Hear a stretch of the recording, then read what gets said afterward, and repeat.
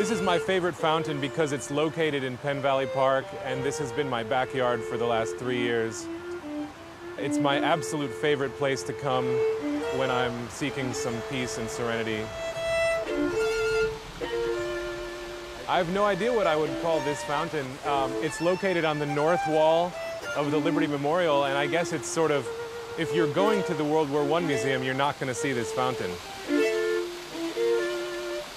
Really what this place represents to me is a sort of escape from the everyday, and just, I would come up here with my dog, try to tackle this hill, and every time I'd pass by this fountain, and it's just a beautiful sort of ambiance in a remarkable place.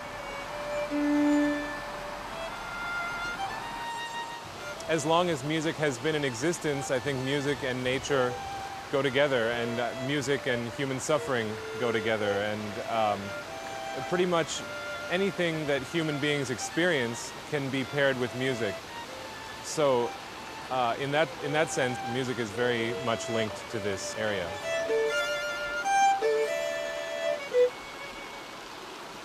The Bach Chaconne is really one of Bach's most profound works, and I think if I were to play something for the bereaved, or if I were to play something in remembrance of people who perished in war, I think I would choose this piece.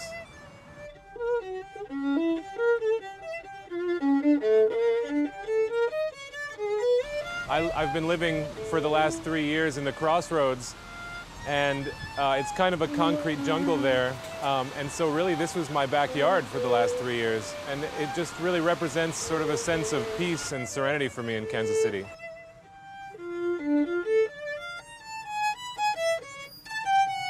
There's always people here, I think, enjoying the surroundings.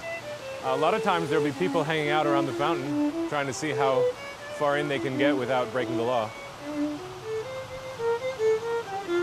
Another great thing about this fountain is that you have a spectacular view of downtown Kansas City, and of course, probably the crown jewel of that skyline, I might be a little bit biased, of course, is the Kauffman Center